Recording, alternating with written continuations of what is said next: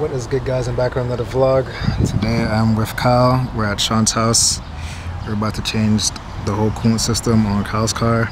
But while we wait for it to cool down, because we just drove it over here, we'll talk to you guys about the products we picked up from FCP. We got a fan controller. We got the coolant temp sensor, a radiator, obviously, the radiator hoses, and coolant expansion tank and an eBay fan. And this should be everything to get this going and get the coolant good, because normally when we're like stopped in traffic, I guess like the clutch fan went, so when we're stopped in traffic the car just starts to overheat for no reason. So I'm just gonna change everything, give it a fresh refresh that it needs. Alright, so we just got the radiator off and the fan shot too. You can see that the engine fan is still on. That's because it's kind of seized on there. I don't know if you guys can see the bolt, but that doesn't want to come off. So what we're about to do is take the fan clutch off and then pull the housing and then get the 10 bolts from the water pump off. And then after that, the whole thing is just going to come off, and then we're just going to change the water pump and call it a day. Alright, so we got the fan out, we took the belt off, we loosened the bolts for this thingy, this pulley, and then we loosened the bolts behind it for the water pump. And at this point we should just be able to hammer it and it should just come out.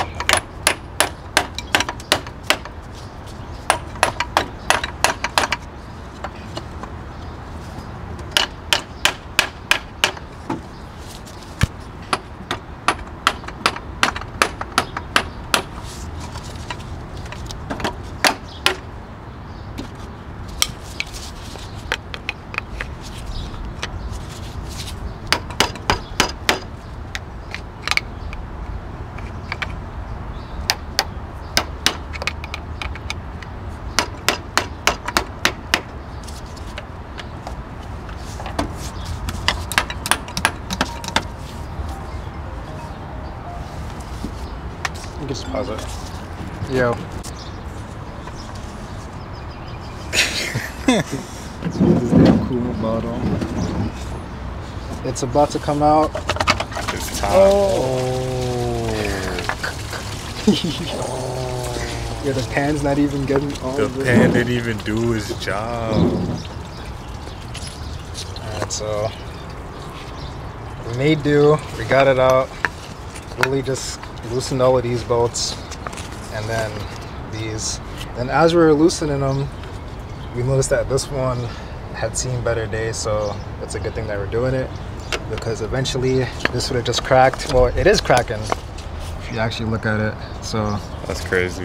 Kyle would have slipped the belt, lost power steering, and battery light learned something new about his life. So it's good to me. And also, this has the plastic propellers. Kind of look warped, I can't really tell, but when this breaks, it goes inside the engine. Oh no. You don't want this breaking. Okay, so for you guys wondering, what are we gonna do with the water pump and all of this? We have a new water pump and we have the housing already, so we're good. This is what the metal propeller looks like. We're about to throw it in right now and put everything back together. Okay, so we got the radiator on, the fan is on, the water pump is on, the belt's back on. About to connect the hoses and then set the fan up. Set the fan up. We also got to put the fan trap back on. Hey, we are in Harbor Freight. About to get myself my first jack and some jack stands so we can be safe out here. Got the jack stands. Kyle carrying the jack itself. E36 about to get weight down. Back about to be 10 times lower. We just got back from Harbor Freight. We got the jack stands. This is what we're doing today. We have control arms, tie rods, control arm bushings, and M3 calipers, because we're gonna put the M3 brakes on here. So yeah, we're about to start taking the wheels off and get into it. Okay, so we just got both wheels off on the car, And we took the studs off, we took the spacers off as well. So now we're about to take off the whole spindle, the tie rods, and the control arms. I also have to get this annoying bolt off for the control arms. I don't know if you guys can see it or not, but it's like right next to the engine mount underneath that ground strap cable. That bolt is the most annoyingest thing, especially on this side because you have all the power steering stuff in the way. But about to get to it. I think that's going to be the first thing I take off, is that 22 bolt. And then after that, everything's going to start coming off. We just took apart this whole side right here. About to put some grease on the control arm end so we could put the lollipop on. So control arm is about to go on, then the spindle will go on, then we'll bolt everything back up. I guess we were trying to figure out which way we want to take it with this one, so we'll show you how to do the other side when we get to it. Because as you can see, we kind of just took the old spindle off with the control arm instead of breaking this bolt apart, because that shit was just going to be too much work that we didn't feel like doing.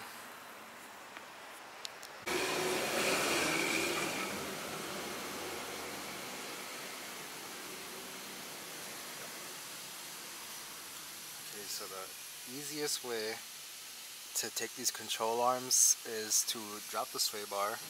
There's like 13mm bolts right here and here, and here as well. So you take those off, drop the sway bar, let it hang, no homo.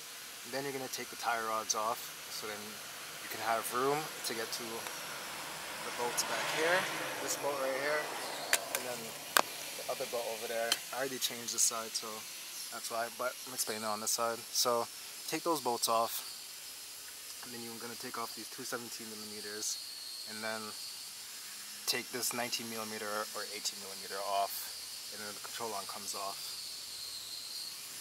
And then after that, if you're going to change your spindle, then you would just take off these bolts right here, the 18s behind the coilovers, and then one more 18 at the top.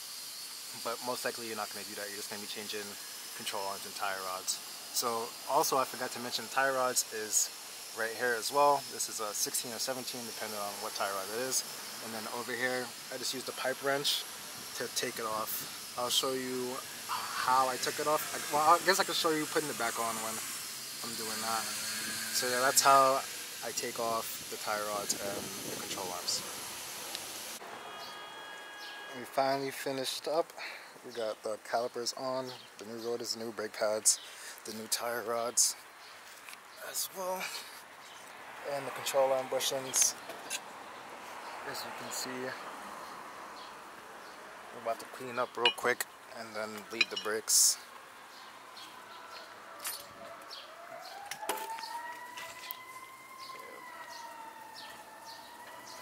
You thought we was going to put the calipers back on in red, huh? Didn't you? Yeah, alright. We definitely painted the calipers black.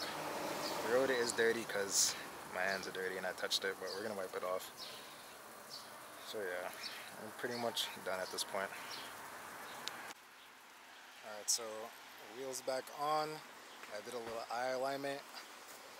Kyle's about to go home and get some food or whatever. I think we might go to this car meet tonight. If not, then the vlog ends here. So, see you guys in the next vlog.